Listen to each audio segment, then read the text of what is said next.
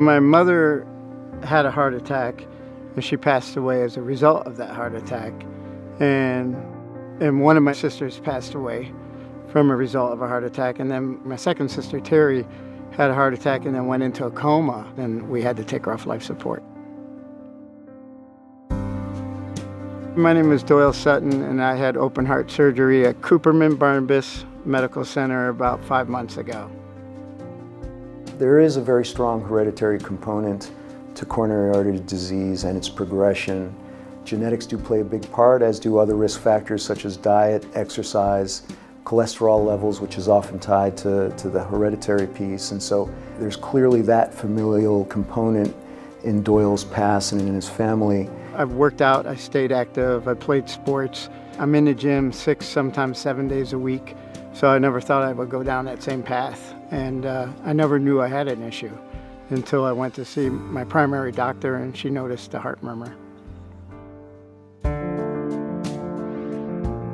After Doyle's initial evaluation with his primary care physician, he underwent an evaluation by one of our cardiologists here at Cooperman Barnabas Medical Center, Dr. Darshan Godkar, who ran a full battery of tests on Doyle and determined through that evaluation that he had 2 distinct issues related to his heart.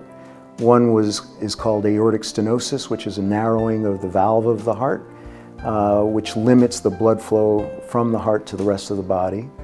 The other finding on a cardiac catheterization that was performed here was that he had clear, significant disease within his coronary arteries. At that point, Dr. Godkar made the referral to us on the surgical team for evaluation for possible surgery. Dr. Godkar is like a regular person. You know, I know he's a doctor and he's a cardiologist, but I feel almost like I know him because I've been going to him for some time now. And Dr. Salemi, when I met him, he was incredible. Like, he totally put my mind at ease. We offered him a combined bypass surgery and valve replacement surgery, and we discussed the risk-benefit. Of course, the benefits far outweigh the risks of the operation. The goal of the surgery is to get patients to a better quality of life first and foremost, and that is something that we were certainly able to achieve in Doyle. He is back to doing all the things that he had been doing before, and he has no limitations from his surgery. It's incredible because people ask me how I feel. I'm sorry, but it's amazing.